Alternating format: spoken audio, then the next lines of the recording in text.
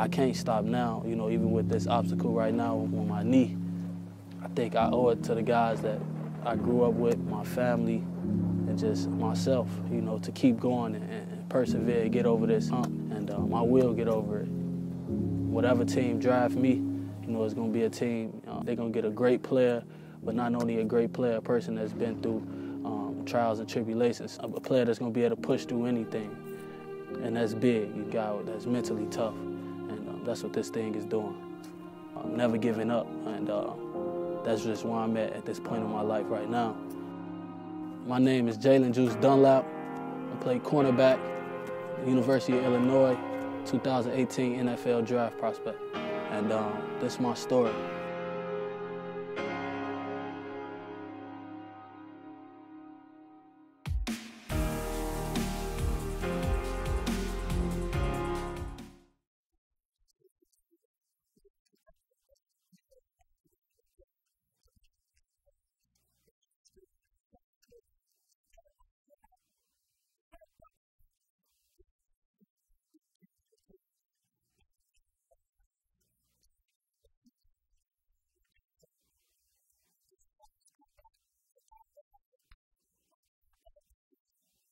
Jaylen started playing football at the age of 5. As a mom, I didn't want him to start at that age, but he begged us and begged his dad, and his older brothers both were playing football with Dalton Bears, so we allowed him to play.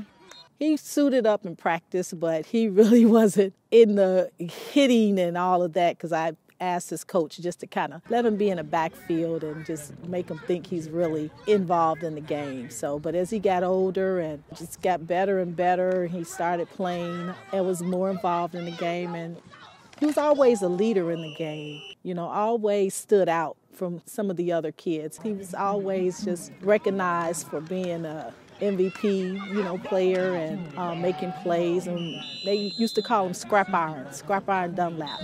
Ask Jaylen, was he good when he came out here? I've been knowing Jaylen since he was about 5 or 6 years old, and I rode him constantly. And now he played with his heart. He's not that big. There's a lot of guys over there bigger than Jaylen, a lot of them, but guess what? He played from the heart, and that's the way this game is played, with emotion. You play off your sleeves, fellas. It's not played by how big you are. Because they thought it was going to be easy. But they know civil rivalry is always tough, guys. It was one family out here today. We played hard. We played hard, fellas. Make sure you stop by the 5th quarter. There you go. Hold it up for the camera, Jay. Work hard, boy. You worked hard. Hit man. Get in that picture, baby. Becoming a football player at the age of 5, you know, you young and you younger than most of the people that's out there. And I was like the smallest one. I had to have heart and courage to go out there and play and tackle guys that's much bigger than me. You know, I didn't always have it, you know, at the beginning, but I think that's what made me the player that I am today, getting knocked down and having to get back up. It was hard out here playing football for the Dalton Bears because everybody played tough and everybody played hard. So if you got knocked down, you had to get back up. You can't back down from challenges. The strengths in my game now came from here, being a physical corner. That all started way back, way before, you know, I got to college. Having to be physical and having to tackle and just go hard. Jaylen's getting ready to go into surgery right now. He's ready to rock and roll so he can start healing. How you feeling? How you feeling, Juice?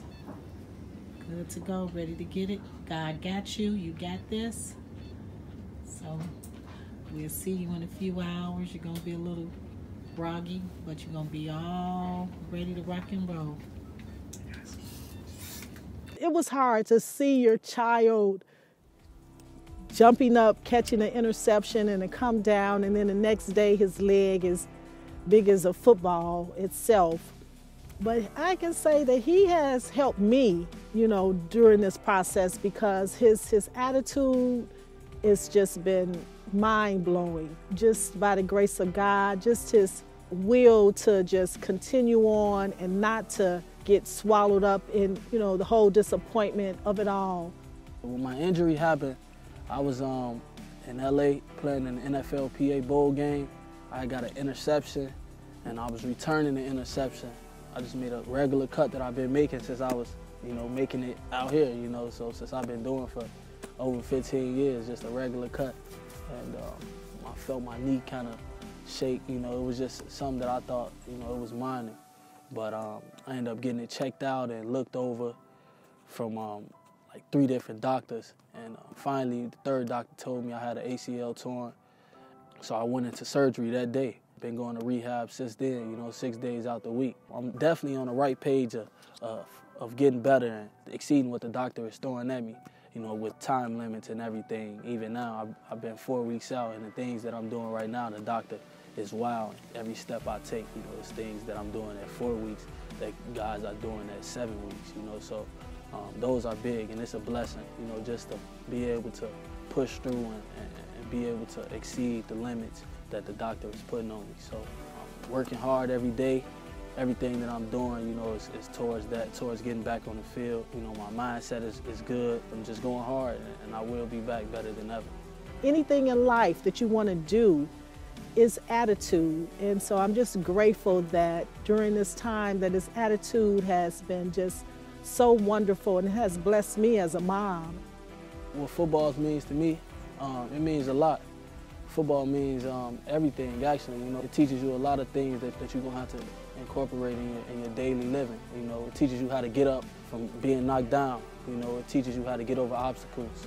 It teaches you discipline, you know, time management, being on time for things, you know. But not only things like that, it's an opportunity to change lives, financially for me and emotionally, you know. With football, I could do a lot. You know, I could give back to the community. You know, I give back to this field. You know, I could help my family out. I could help myself out.